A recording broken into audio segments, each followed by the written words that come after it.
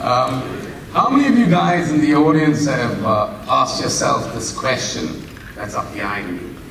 Just raise your hands. Wow, that's quite a lot.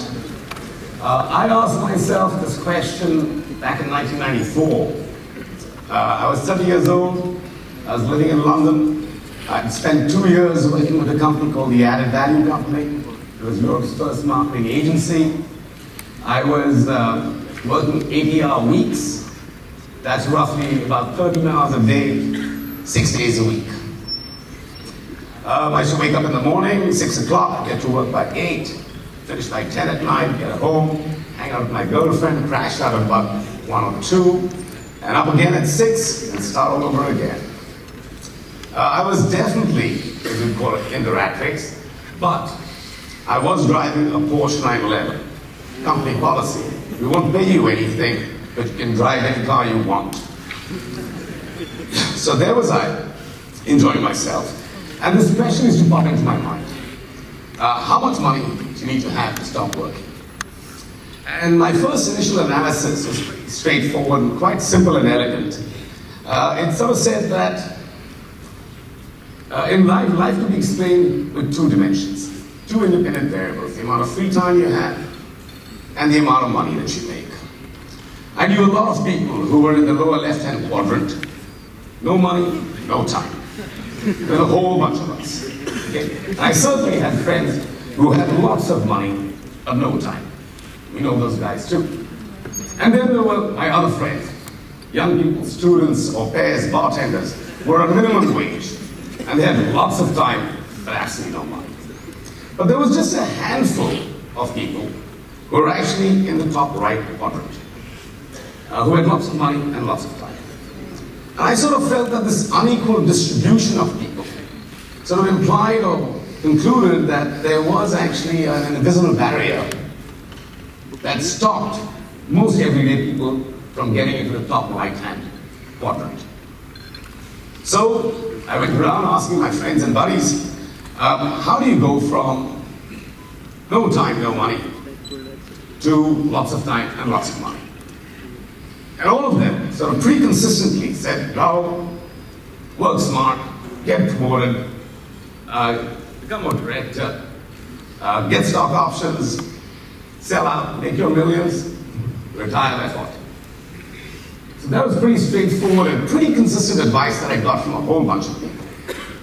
So 2005 was a crazy year. I sort of doubled my workload, doubled my clients, doubled my internal projects.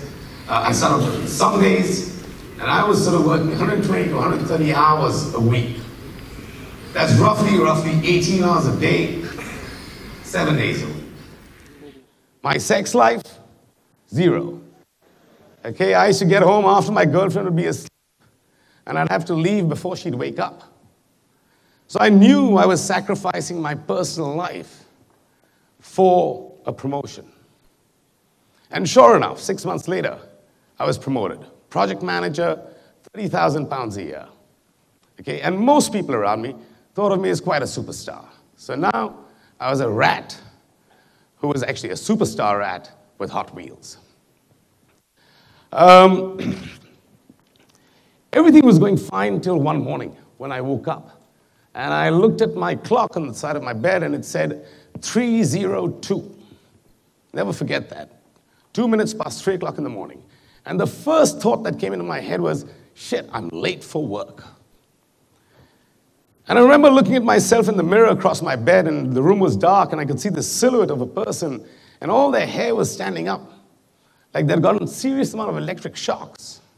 And I knew there was something wrong with this picture. That morning when I drove to work, the streets were still empty, they were still dark, it was cold and wet in London.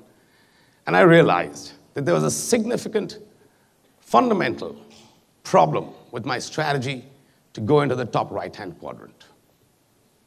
So I went back to the drawing board, I looked at my hypothesis, I modified it a bit, I put some numbers in, and this is what I came up with.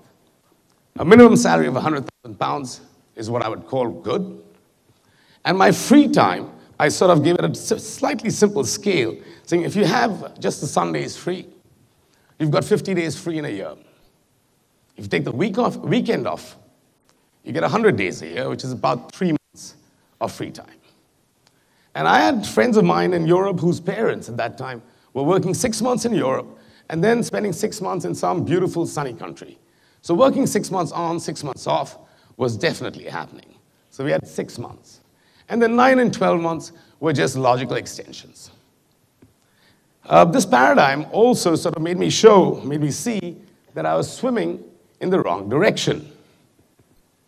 I was sort of moving to no free time and no money, despite getting promoted and despite having a higher salary. So the question was, what went wrong? And how was I going to fix it? I then looked at what people were saying to me. What people were saying to me was, make the money first, the free time will follow. In other words, the money is the cause and the effect is free time. Now, I knew from personal experience that this relationship wasn't working for me, this causal relationship. So I looked at this and I said, well, suppose this is wrong. Suppose everybody's got it wrong. And suppose the causal relationship is reversed, which really you can have the free time, the money will follow. And this gave me my new hypothesis, which really said, if I could increase my free time, my income would grow. With this hypothesis, I immediately, of course, started looking for a new job. It was going to pay me more money and give me more free time. By January of 1996, I was hired by Y&R. It's the world's third largest agency. And I was briefed to develop a brand consultancy for them out of Amsterdam. Amsterdam, my favorite city. Okay. They were going to relocate me to Amsterdam. They were going to give me £80,000 a year. They were going to pay for my house, my car, my petrol, my bar bills, my restaurant expenses. And they were going to fly me every weekend to London so I could hang out with my wife. Okay? So I got back to the chart, I looked at it, and I said, okay, I started from down there. Today, I've got more free time, and I'm making more money. So I was headed at least in the right direction. A year later, 1997, I got offered another job. It was from Y&R, the group across Europe, and they wanted to give me the job of being the regional director for strategic planning for Citibank across 36 countries between England and India. That was my region.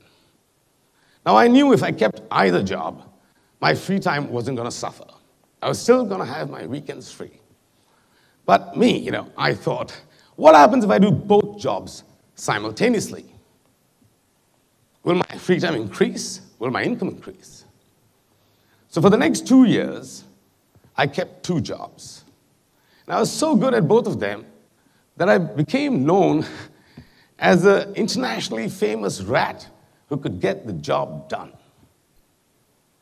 My salary touched over £100,000 a year. My bonus was another 20 grand.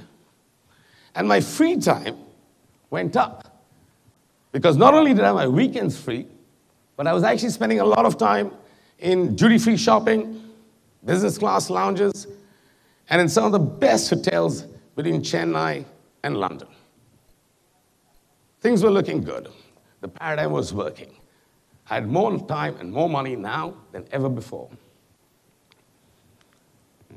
1999, let me come back.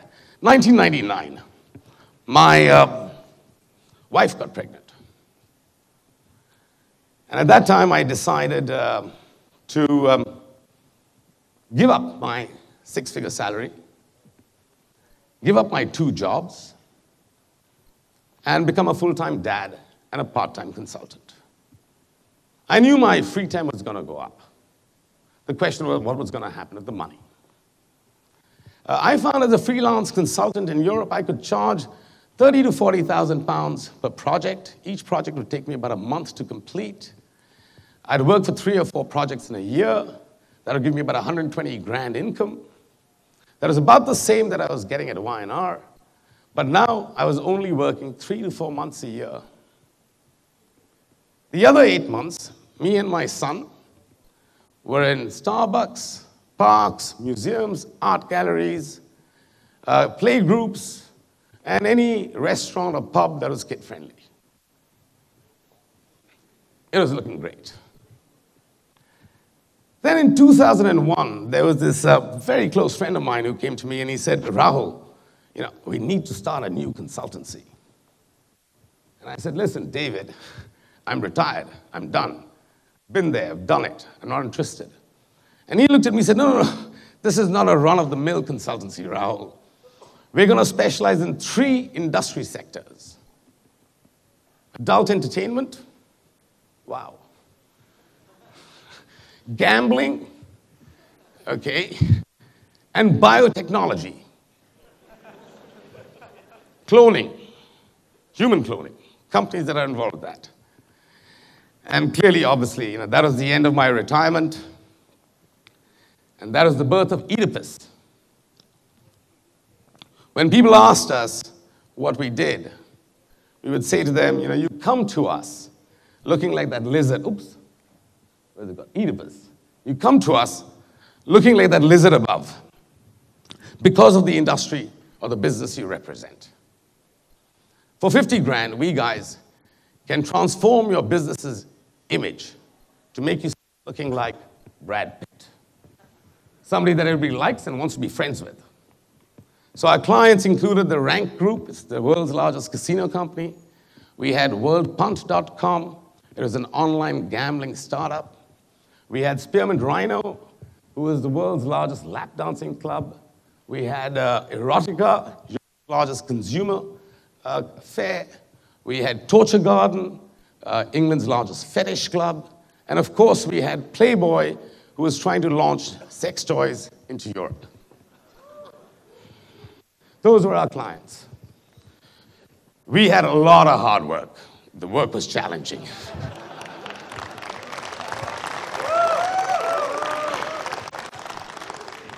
But guess what happened? My free time was now limited to weekends. And over the 2 years, David and I probably took home 50 grand apiece after taxes and expenses. Free time went down, money went down. The next year, 2003, my father passed away in India, and I inherited his share of India's largest marketing consultancy, Quadra Advisory. It had 21 consultants, 2 offices, Bombay and Delhi, turnover about 3 crore rupees. So whilst me and my mom were dealing with my dad's death, the other shareholders and directors got together and virtually emotionally blackmailed me and asked me to look after the business. That's what good Indian sons did. You can guess what happened.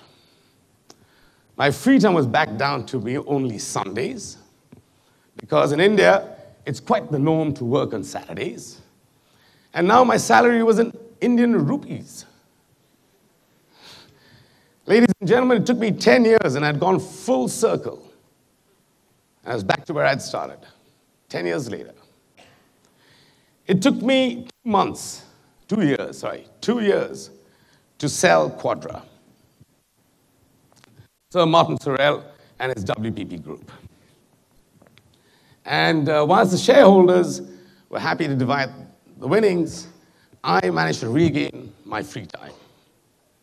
Okay. And it was at that time I thought to myself, I should not now get into starting a new venture that actually depended on my expertise as an international brand consultant to succeed. Instead, the way I was going to make money was by investing in the Indian stock market, where I had absolutely no expertise. And in some strange way, I felt that by disconnecting my income from my expertise, I was actually going to protect my free time. Lost over the last 4 years. So I hired a bunch of guys out of Bombay, investment bankers, and I said, here's the money, invest it in the stock market, make sure my mother and I can now live off the returns. And they looked at me, and the first thing is, well, Rahul, how much money do you and your mother want every year? And this same old question came back to haunt me again. This is a question that I'd just never been able to answer. How often I tried, I was always giving up. before I could get there. And then my mother said, well, maybe, Rahul, the reason is you're asking the wrong question. Maybe the right question is, how little do you need to live your dream? And the penny dropped. Now, my mother was absolutely right again. It was a wrong question because that question had no answer. So with a new question, and Excel spreadsheets, and bank statements, and credit card bills, I set about trying to identify all the expenses that we were going to incur, fixed and variable. And once I had those expenses down, I looked at what was the least amount of money we needed to spend to maintain our existing lifestyle. And 24 hours later, the number was clear. 3 lakhs a month each. And this is after taxes. And my mother and I could retain our own independent lifestyles. We could travel to Europe once a year.